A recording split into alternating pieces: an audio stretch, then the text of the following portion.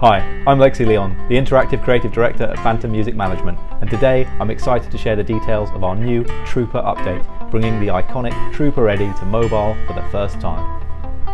Hot on the heels of Iron Maiden's groundbreaking announcement detailing plans around the Legacy of the Beast tour for 2018, Trooper Eddie comes to the game amidst a flurry of activities and events that give players a chance to claim Trooper Eddie and other powerful characters through the Trooper's soul.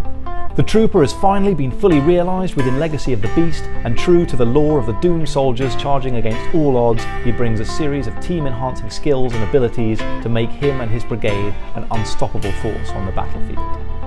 Trooper Eddie's moves include Onslaught, which gives him perfect attack status when he lands perfect attacks, Certain Death, which can critically strike all enemies and grant heal shields to all his allies, and of course a truly epic special, Charging Brigade, which grants all allies Endure and Perfect Immunity, making it possibly our greatest and most awesome special for any Eddie seen to date. Joining Trooper Eddie for the Trooper Soul debut, we also have Lady Azov, a widely feared assassin working to put an end to the Allied soldiers who dare put foot on Russian soil. Armed with deadly retractable blades and the ability to vanish and reappear at will, she intends to personally bury the enemy commanders in the winter snow.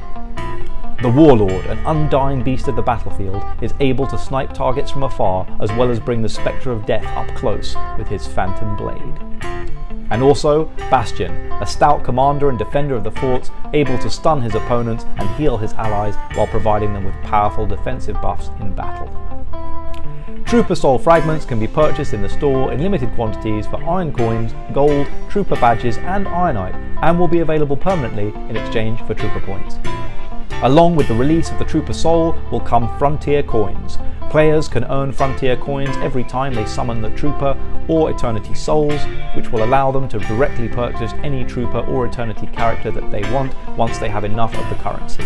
This guarantees that you can get exactly the character you want after a few summons of one of these exclusive souls.